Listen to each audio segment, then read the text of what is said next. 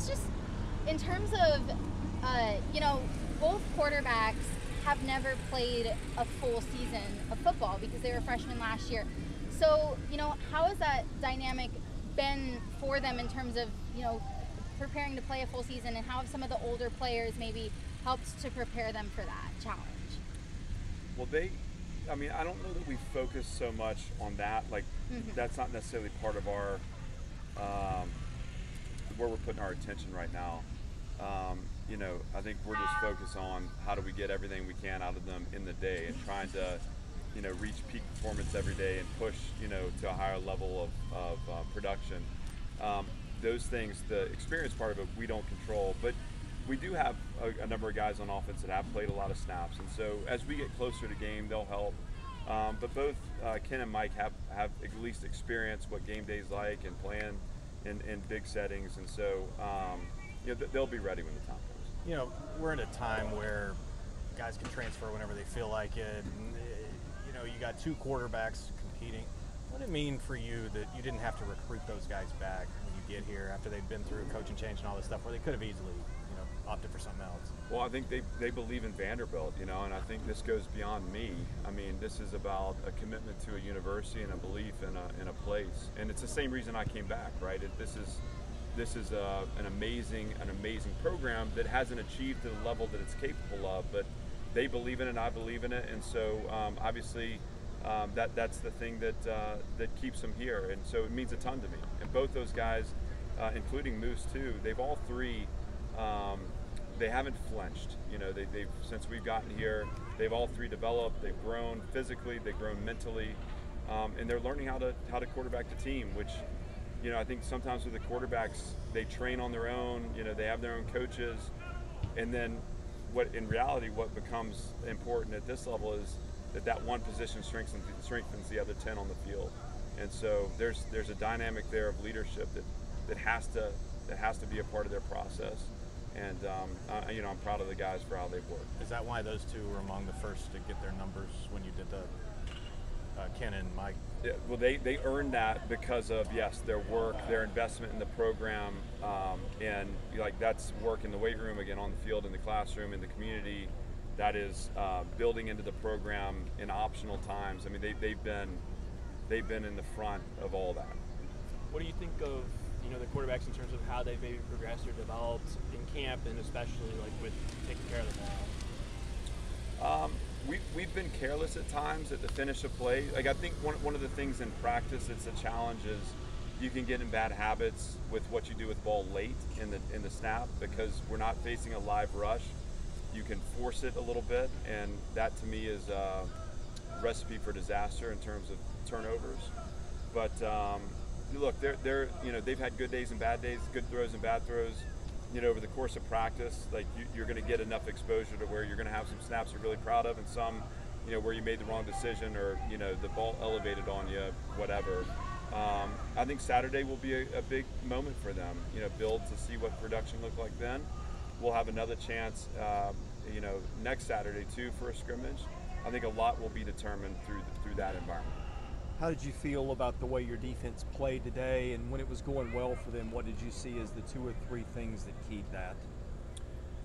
The front playing well makes it hard to get the run game going, which makes it hard to get in rhythm on offense.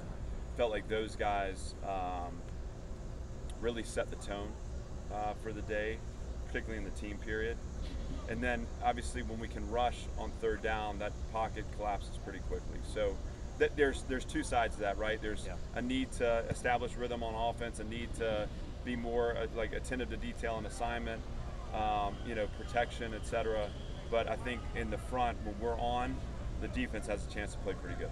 When you're evaluating that, because like you said, there's two sides, how do you evaluate, well, we really like what the defensive line did here versus we really didn't feel the offensive line held up its end of the bargain?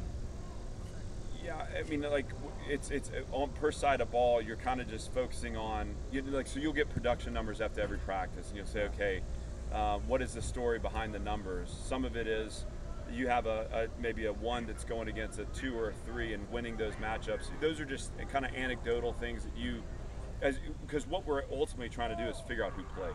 Yeah. And so for us, this is less about the statistics and more about like who is going to take the majority of the snaps.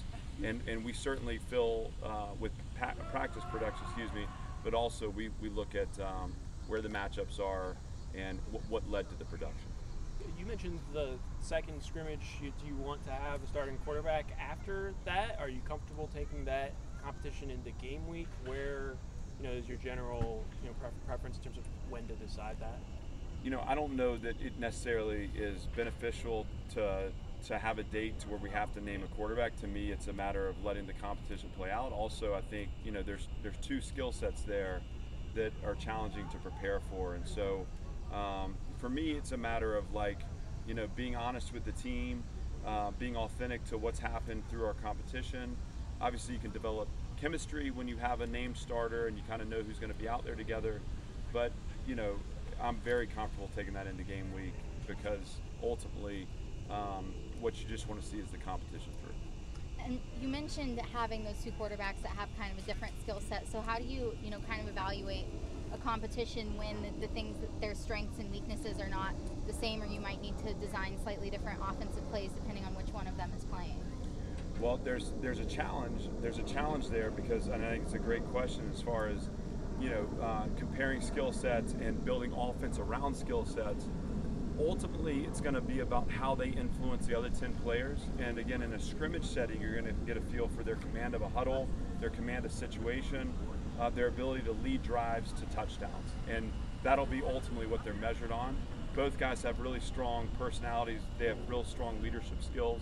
We want to see who can lead the offense to be effective, to convert on conversion downs, to score touchdowns in the red zone. Center seems to be one of your more contested position battles right now. What are you seeing out of your guys there? What does someone need to do to separate? Snap location's been a focus for us the last two practices. I thought today it cleaned up. There's a lot of elements to that, right? There's the identification piece where they're identifying the front, which sets the chain to get different things picked up in the blitz game and the run game. But it doesn't, and none of it works if we're not getting the snap back to location. So we still need work on that. We still need to clean up the operation. But yes, it's going to be a battle at that spot. And again, that'll be one that'll be exciting to watch when it's live and we're playing football. All right, good. Everybody good? Thanks, John. Thank you, guys.